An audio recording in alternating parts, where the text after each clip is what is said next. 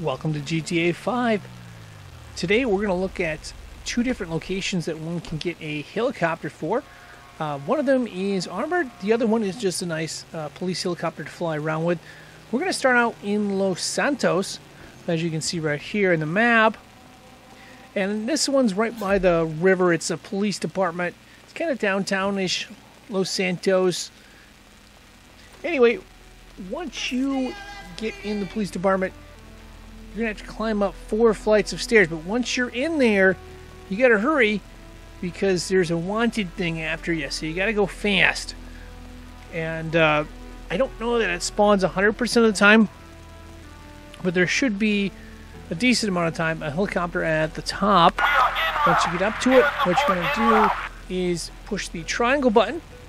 And then to fly it or to get it off the ground, what you're going to do is hold down the R2 button. And then we can take off. And of course we want to figure out a way to evade 3 stars. Now as far as landing this, what I like to do, you can either let it go down slowly. Well, that's what you want to do. And then there is the L2 button for that as well. Our second helicopter location is a little bit northeast of Los Santos, kind of behind some hills and stuff, and you can see on the map where it is. The nice thing about this one is you can go in there, you're not going to get stars. Now we kind of hurried up and fell down. There's a little bit of stuff we got to climb up, and there is a nice rocket launcher up at the very top you might want to take a look at. You don't have to, but then what you want to do, of course, is climb up to the top. And then same thing here. Press the triangle button to get in.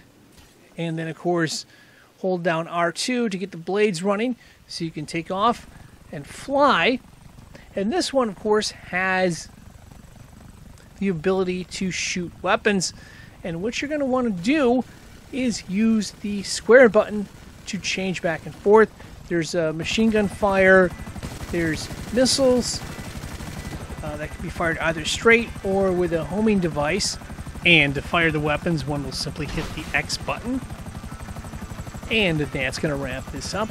As always, if one is looking for more tips on this game, be sure to check out the link in the description below.